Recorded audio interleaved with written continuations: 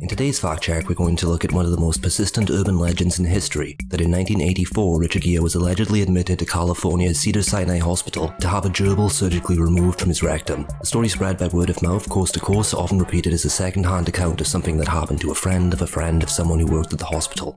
Legends of gerbiling first emerged in the early 80s, mostly spread by ignorance and homophobia, as these rumours mostly targeted celebrities who were known to be, or were suspected of being gay. There's no evidence that Richard Gere was ever admitted to Cedars-Sinai Hospital because none of this ever happened. Gerbiling has been thoroughly debunked by far smarter people than me. There isn't a single medical report or journal covering any known cases, anywhere, ever. Yet, throughout the rest of the 80s, Richard Gere's name would become synonymous with gerbils up the butt, and his film career flagged, although this could be a coincidence. In 1990, Gere starred in Pretty Woman. The film was hugely successful and a welcome boost to his career. The gerbil story should have died there. But, not long after the film was released, an anonymous prankster sent thousands of faxes to people all across Hollywood claiming to be a concerned animal rights campaigner exposing Richard Gere for his crimes against hamsters. The sender of the faxes has never been discovered, but it's clear that they planned this prank and executed it perfectly at a time when it would have its most impact on Gere's image. Soon after, the stories flared up again and haven't gone away since. The strangest thing about this urban legend is its persistence. Other celebrity myths have either been forgotten or updated over time. Yet this one survives mostly unchanged. Another myth which emerged at roughly the same time as the Gere hamster story is the now mostly forgotten Rod Stewart was hospitalized for orally pleasing so many sailors that he needed to have his stomach pumped rumour. This rumour was started maliciously by Stewart's recently fired publicist.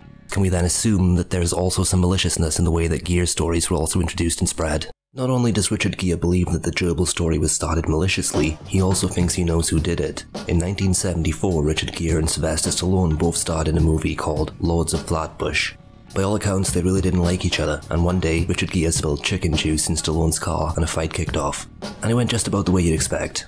And this isn't even the only time they had a scrap. According to Elton John of all people, they got into a fight in the 90s over who liked Princess Diana better, and Elton John's husband had to break them up. Richard Gere believes that it was Sylvester Stallone who started the rumour that overshadowed everything he's ever done.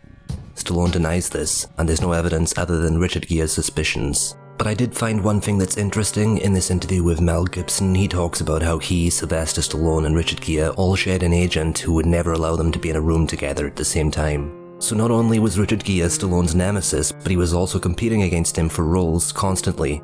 During those periods where the gerbil rumours flared up, Stallone likely got first dibs over Gere when it came to roles. So in a way, Sylvester Stallone is the only person who's ever really benefited from the idea that Richard Gere puts gerbils up his butt. We can rate this one false. But the rumour that Stallone started it all? We'll likely never know for sure. Just don't ever piss him off.